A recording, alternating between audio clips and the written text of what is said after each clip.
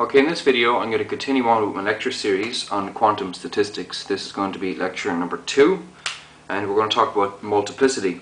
The previous video is macro and micro boxes. So I've no intention of doing a lecture on thermodynamics, so I'm going to do this as quickly as I can, and if you want you can do your own study in thermodynamics or perhaps look at videos I'm going to put up hopefully in the future. So I'm going to define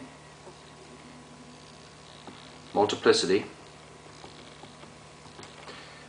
as the number of ways of arranging items or particles or whatever, or the number of combinations or the number of arrangements, we'll say. This is called the multiplicity of something, and we give it the following symbol. Sometimes you'll see the following symbol. Okay, so one of the two. It doesn't really matter as long as you know that you're talking about the multiplicity of it, the number of combinations, arrangements, whatever it is. Okay, so why is this important? Well, the reason this is important is as follows. I'm going to give you a very quick insight into the thermodynamics.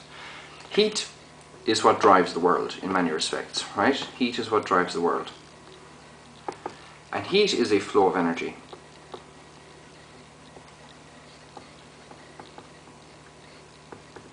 And people want to know, of course, well, why does heat flow, or what is it?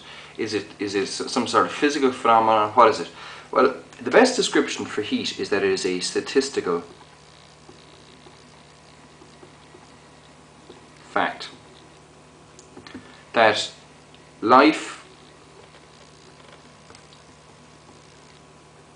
tends to how do I put it, to come to a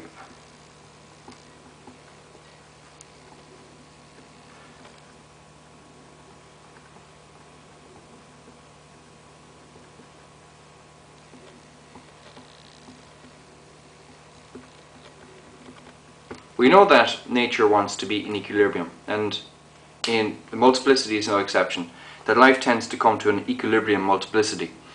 So that means that if two bodies, if one has a greater multiplicity or number of ways of arranging something, then if body A, we'll say, let's actually write it down, if A has a multiplicity, let's say, of 200, so there are 200 ways of arranging all the things inside A, and B has a multiplicity of, let's say, 5, well then the multiplicity of A is greater than the multiplicity of B.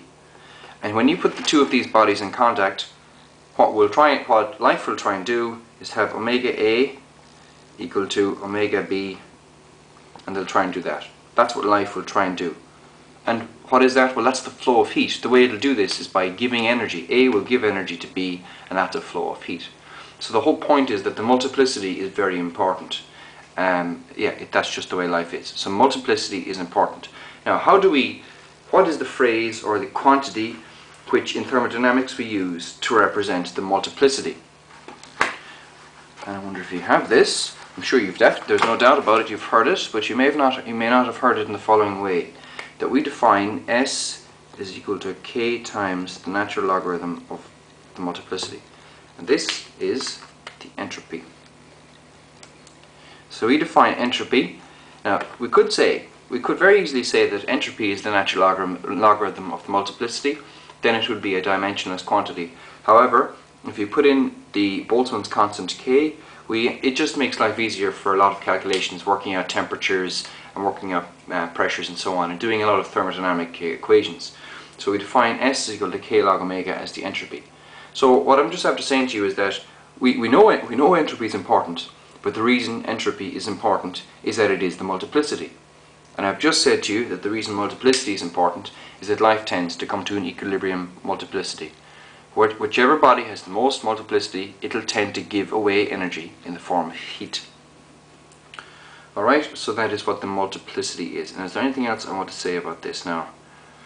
I don't think so. However, when we're going to go to later on in further videos, Maxwell-Boltzmann, Fermi-Dirac and Bose-Einstein statistics are going to go to their occupancy functions, and we're going to start with their multiplicity functions.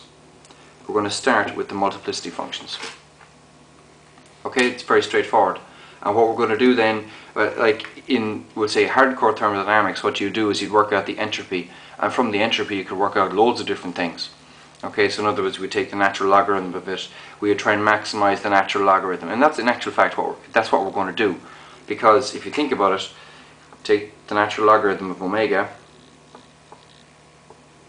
and you have the entropy, and that's what we're going to do.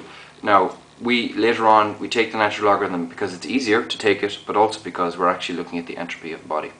Okay, so thanks for watching. Please pass it on to your friends, subscribe to my channel, and click on an ad.